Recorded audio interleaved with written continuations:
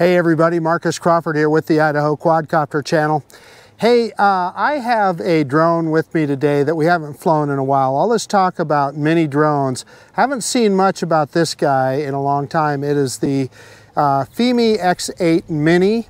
So, you know, with all the talk about the DJI Mini 3 and the Autel Nano Plus, I haven't flown this guy in a long time, so I thought I would put it up in the air and check it out, and you know, let's just see how it flies. Again, haven't flown it in a long time. We'll look at video quality, etc. Again, it's about 7:30 in the evening, so the sun is getting pretty low in the sky, so it's going to be looking into the sun one direction and have the sun at its back the other. So let's quit messing around. Let's get this bird in the air. So we had a little firmware update, so I'm getting that done right now. So it's taken a little bit, never fails, right? I should have fired it up before I left the house. Okie dokie, so we've got the firmware updated, and I just did a compass calibration. Let's go ahead and look at that, the firmware version, just for your information. There we go, flight control 1024C, camera 215B, so that's where we're at with firmware. We are shooting in 4K, 30 frames per second. Again, I did a compass calibration, so we should be ready to go. We're down to 87% battery. That's okay. This is just going to be a quick flight.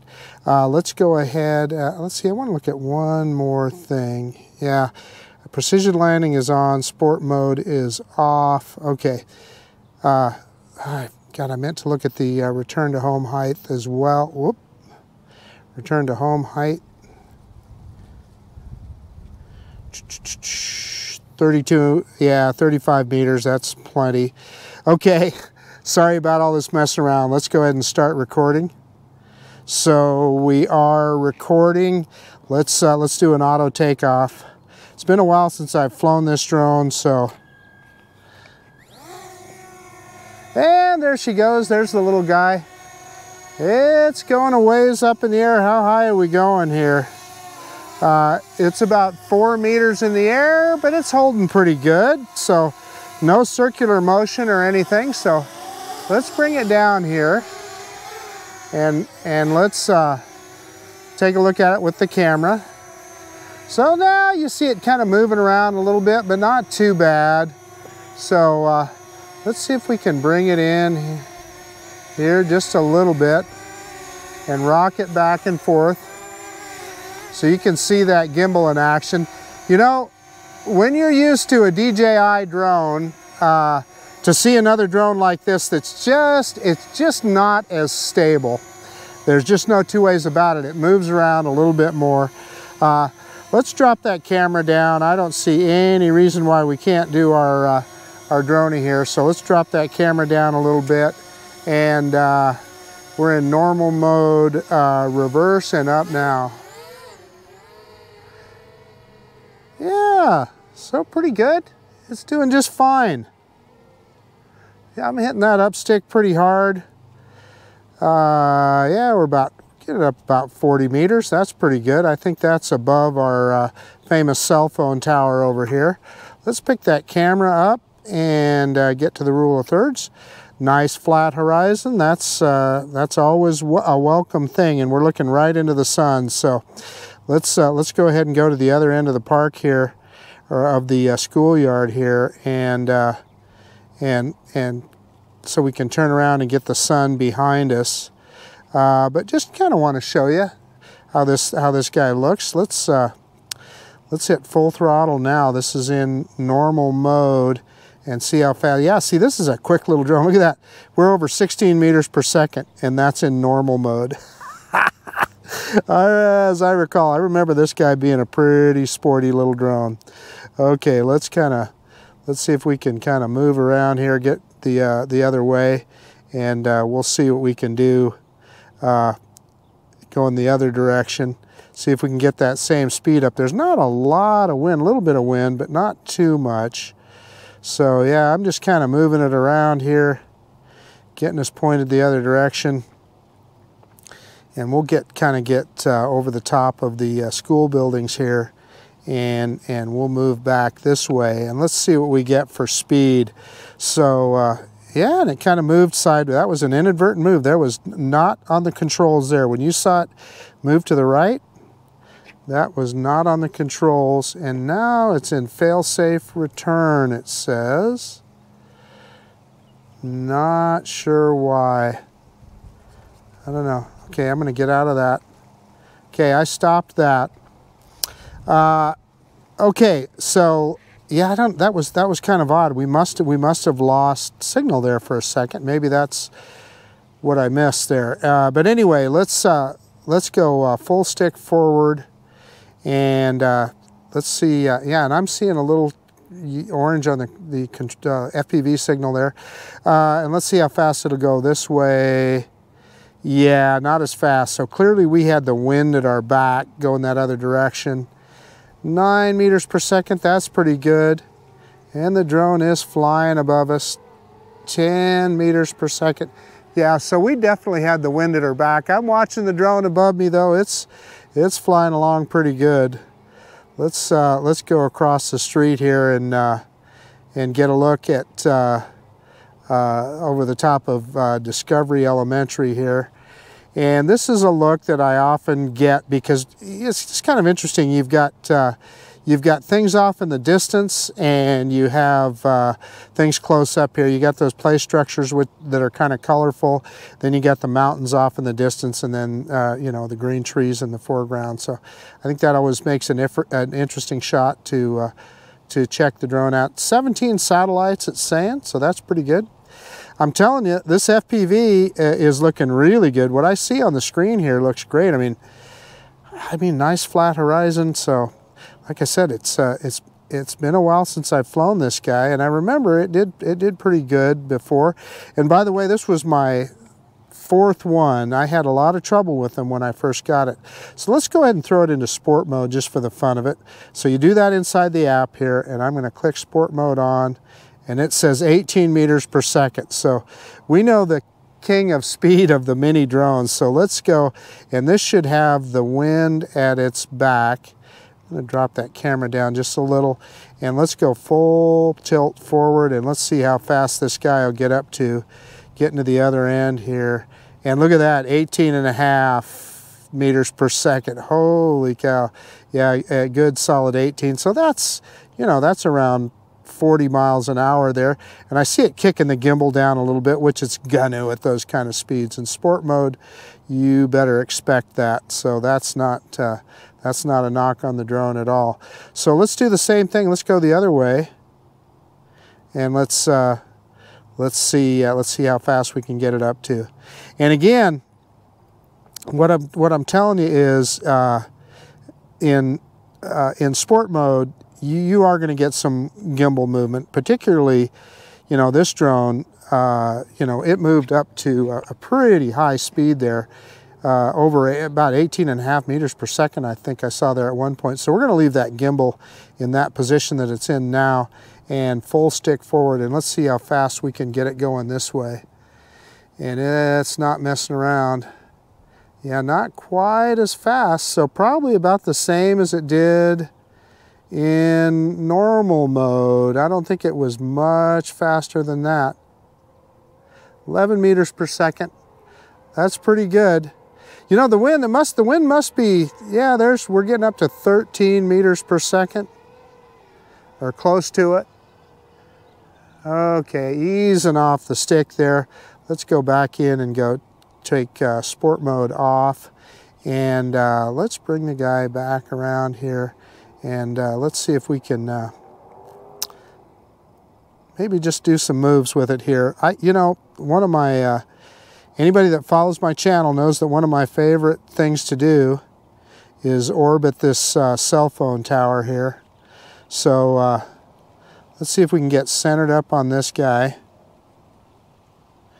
And again, I am in just normal mode here, regular speed mode. So let's get centered up on it, and let's see if I can. Do. I'm going to do an orbit to the drone's right, and this is a manual orbit here, folks. Let's see if we can make it happen. Yeah, so the yaw is a little quicker than the sideways speed, but Yeah, not too bad. We're getting there. Yeah, we're keeping it pretty much in the center. The other thing that I'm doing, the reason that I wanted to get out and fly today is I've got the new DJI microphone system. So this is the first time I've used it. So I figured this would be a good opportunity to hook it up to my GoPro and give it a try.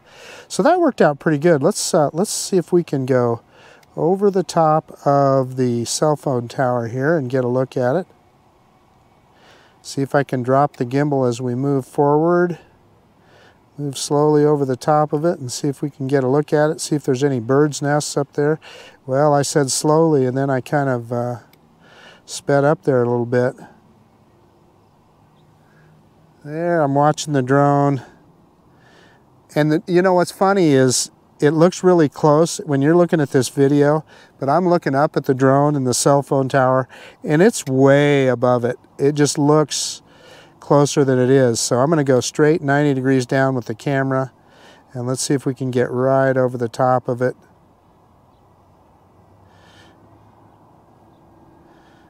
And a little bit more.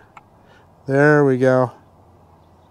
Kind of moves back. So this, you know, this is kind of an illustration. You know, I'm watching the drone up in the air there. Again, you know, this little Fimi drone, it moves around a little bit. Not quite as steady as what we'd be used to with a DJI drone. Let me see if I can get, I want to see if I can get centered right up on it. Yeah, and I think the gimbal moved around there just a little bit. Yeah, it did. So let's go forward just a little more. It's hard. It's making it difficult for me to get right in the center of it. It just keeps moving back as I move over the top of it. It moves back. So I don't know if the wind is blowing it around or what. But anyway, so what I'm going to do is I'm going to raise and circle. This is one of my favorite moves and it's all on the left stick. And let's see if we can kind of slowly go straight up and do a little circle here.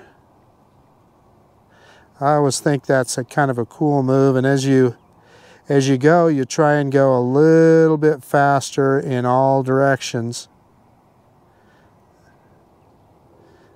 Yeah, not too bad. Okay, let's stop right there. We're down to 44% battery, so we're doing pretty good. You know, I wonder, it's been a while since I have done any of the automated flight modes with this guy. Pardon me. I've got the drone a ways up there. Let's bring it down and in a little bit.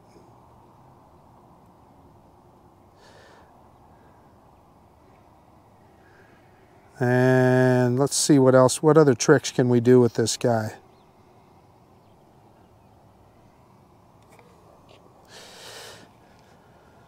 So we're down to 42% battery. So let me take a look here.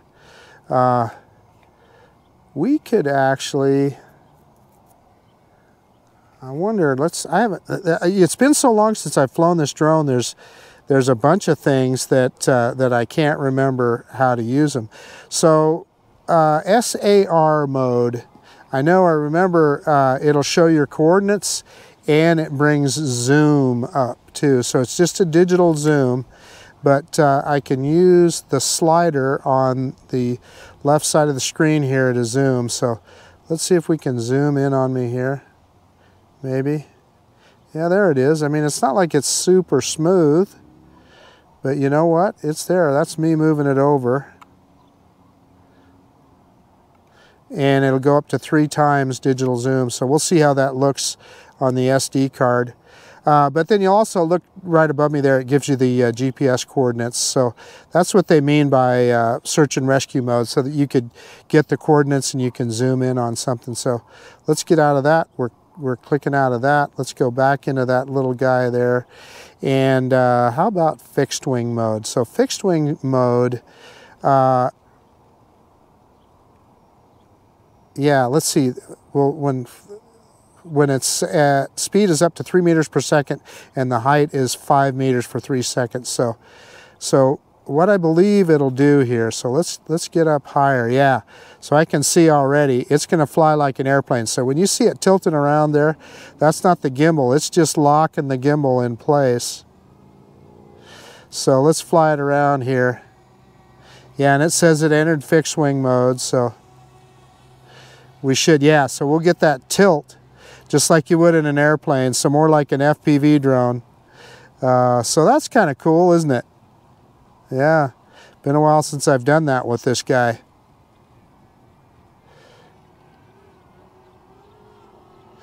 Exit, short press, and auto, let's see. Yeah. Over the top of the cell phone tower. That's pretty cool.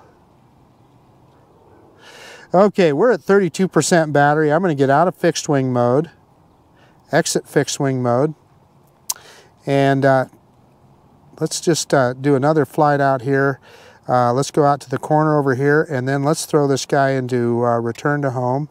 It does have precision landing, although we didn't use a landing pad. So, but let's go ahead and kick it into return to home and just see how she does.